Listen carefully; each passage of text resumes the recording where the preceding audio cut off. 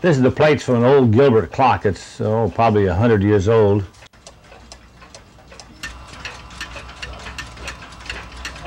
This was a keepsake from somebody that somehow they got put back off out in the garage someplace.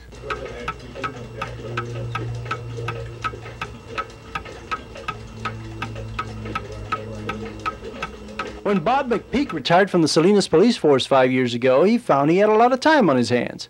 So what he did was to make use of that time and enroll in a clock repair class at San Jose. He now works out of his home in Salinas, and he's one man who'll set your tickers straight. Well, it's a dying art. As far as I know, there's only one other person in Salinas that commercially repairs clocks, and he doesn't do very much. He's a watch repairman and does clocks on the side. But as far as I know, I'm the only one in Salinas that does it full-time. For Bob, a full-time job means just that.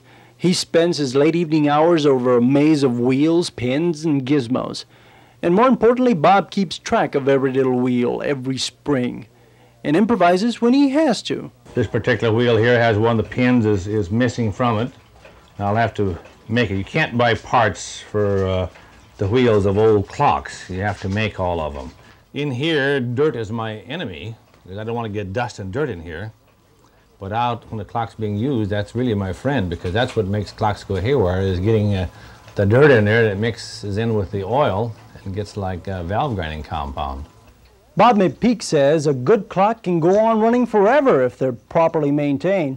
This is Bob's personal clock, and it's already 150 years old. A while ago, I worked on an English grandfather clock that when I took it apart, I found the markings inside about when it was cleaned or repaired. The first one was 1822, and it had been repaired. Whoever did it took care of it, and it showed right on there 1822. About 3 years later, 1825 was cleaned again, and went right on down up until around the 1900s. Well, this is what they call an antique kitchen clock. It was made, they were very popular around the 1900s.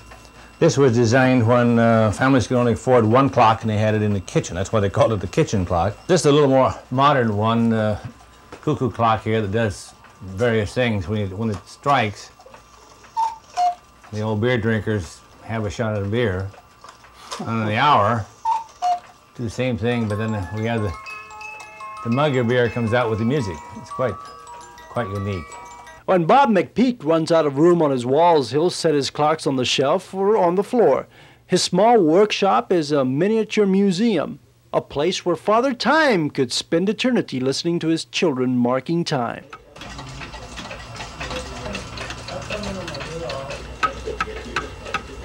In here now, I have some cuckoo clocks that have music boxes. I have grandfather clocks that have deep sounds. Some have higher pitched sounds. I like it. I like the ticking. It has the ticking of all the clocks in here. Now there are about 25 or 30 clocks in here running.